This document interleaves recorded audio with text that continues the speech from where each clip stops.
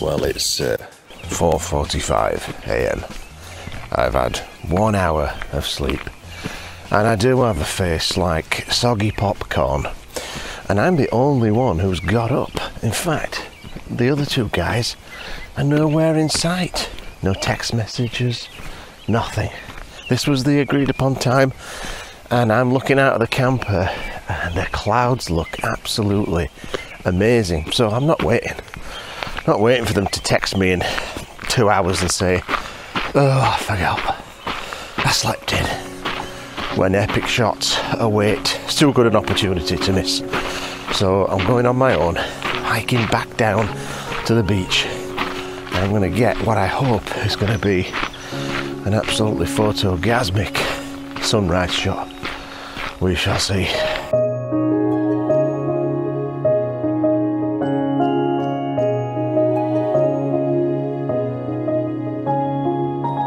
So this is actually quite fascinating. You can see the high tide mark that's gone up the sea stacks, and I reckon it's probably about nipple height to where I am now.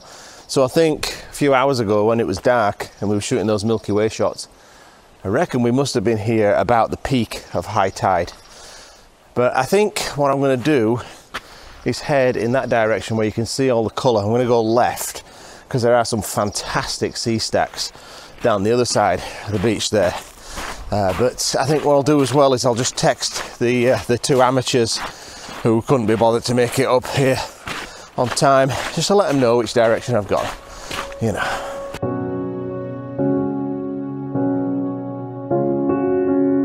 Well, the light is just kicking off now. It's just bright pink, beautiful shades of blue and pink. So because it's just happening real quick, I'm not going to really spend much time talking about the shot, but I'll just show you the back of the camera and you'll get an idea of what I've framed up here.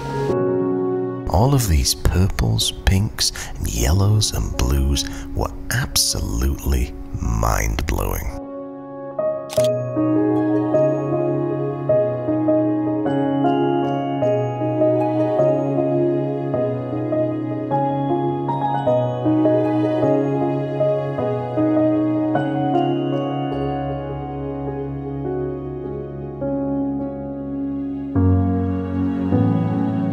I have a feeling that Hopewell Rocks is probably going to be a regular landscape photography haunt for me, and having a world-class location like this just a few hours from home is one of the many reasons that I moved to the Maritimes.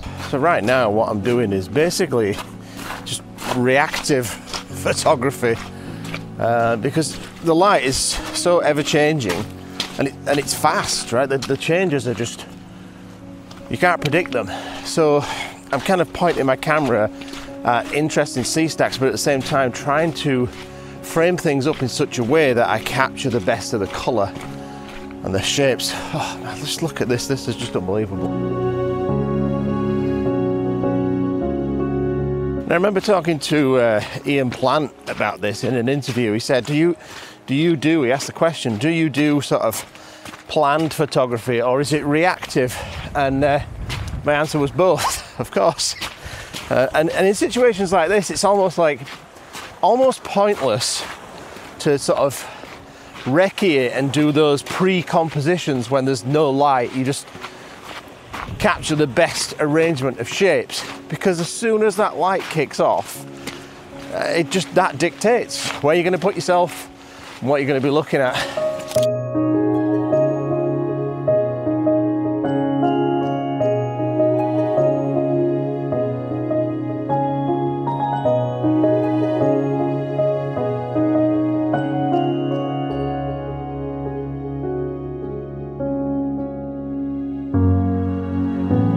To create this image, I shot two handheld horizontal frames and then stitched them together in Photoshop to create this Vertorama.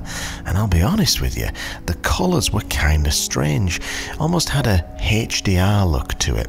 But you get what you get, don't you? And I had a feeling that things were only going to get better. I reckon I've already got two pretty strong shots right now, but I'm going to go back to those main stacks right at the entrance because look at this is what's going on in the background here.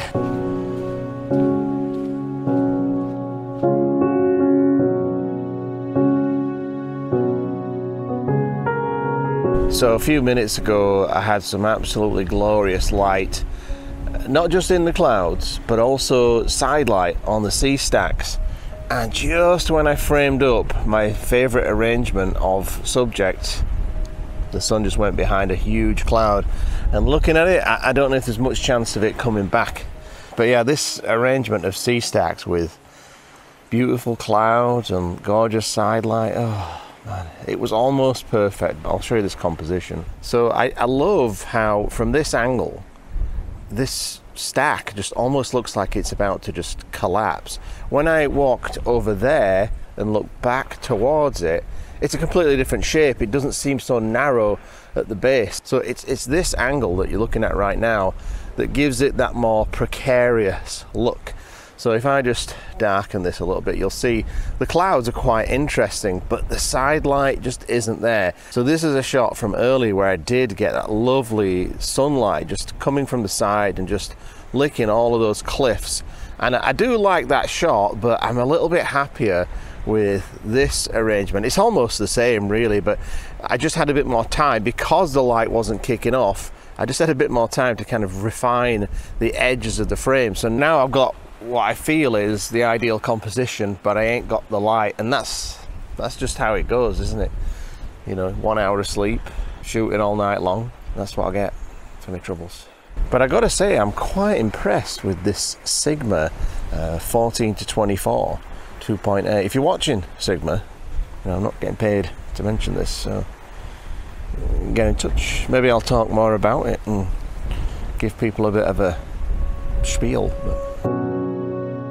But now that I'd framed up a composition, would the light return to give those cliffs that glorious glow? Well, I waited, and here it is. The sun has popped out, and now I've got that gorgeous side light on this stack, the cliffs, and these boulders over here. Absolutely magnifique. So I'll process this image, and if it turns out to be any good, you know, here's the shot.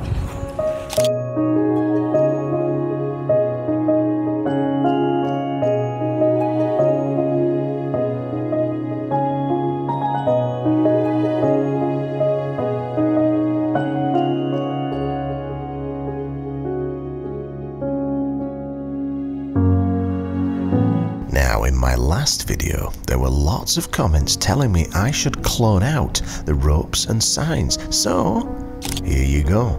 But which version do you prefer and why? Post a comment and let me know what you think. Now, do you remember those other two guys that were supposed to show up? What time do you call this? You're a bit late. I'm a bit late. I was outside the camper at 4:45 as agreed. Neither of you two were there. I mean, amateurs. Talk about amateurs. I was in the parking lot at 4:41. Which parking lot? Because it wasn't mine. 200 meters away from your camper. Oh. You jumped the gun, I think, a little. So I was a bit premature, is what you're saying. I hate to say it, but maybe. Because I was being really righteous on the way down. Where these amateurs, where are they? We were there. So how many hours of sleep did you get? 2. 2? 2, well, 1.5-ish. I got 1, yeah, about 1. Yeah. What's your face like this morning? A well-beaten wombat. Not bad. Not bad for, you know, a pressure ask. I was quite impressed with that. Although it's conjured up really depressing images. Now I just want to cry. But it was worth it. The 1.5 hours of sleep was worth it.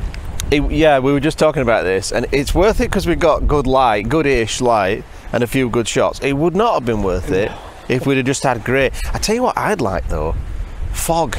Oh, if we could get, I bet it's foggy all the time here. It is. I'm coming back in the fog. If we get fog in the forecast, I'm coming back. But then I guess you've got to get the same thing with the tide, right? It's all about the tide. Yeah.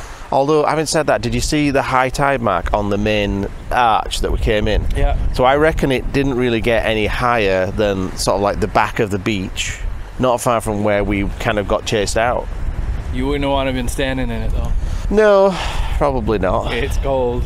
But, you know, if you're watching this at home, kids, you know, and you're thinking of going out and doing stupid, dangerous stuff, don't be like us hypocrites. Be safe and be good and follow the rules, because that's what life's all about these days, isn't it? Do you remember this composition from last week's video when all I had was boring light and blue skies? Well, you knew I'd come back to this because, as the saying goes, good things come to those who get 1 hour of atrocious sleep.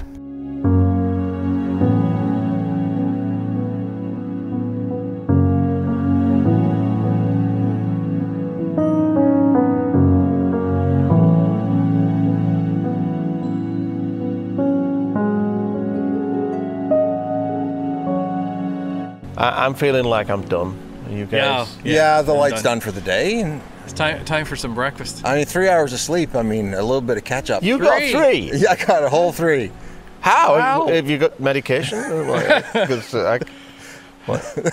No, just after a long day and staying up till 12:30, I actually got to sleep. Yeah. Are you one of those lucky buggers that your head hits the pillow? Yes. It's so unfair. Sorry. It really is. Sorry. It really is. Because I just go to bed and worry about not being able to get to sleep, and that keeps me awake.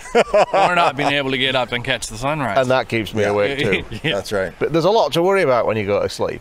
Yeah. But did you guys get a good shot? Oh, I think I got something. Yeah. I The got light something. you had great advice to get us out here early. The light was best actually before sunrise. We had some real And we beautiful- were on time, but somebody was a little premature. Well, you know, they say this. Can you corroborate that he was here early? Or is he just bullshitting me? No, I think we were here early I enough. pulled in ahead of him. But we couldn't get in through the gates. Sorry. So we walked. You know, if you had 2 or 3 more minutes patience, we would have caught you. I don't have those. Well, I'll apologize in advance now because some things were said about you guys as I was hiking down alone about tardiness and commitment and professionalism. Some things were said.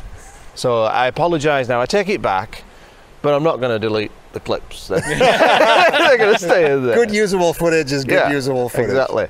Right, well, I hope you enjoyed this video. If you did, please hit the old thumbs up and subscribe to the channel. Don't forget to tickle my bell. And thanks to you guys for coming out with me, and I guess I'll see you in the next one. Bye. See ya.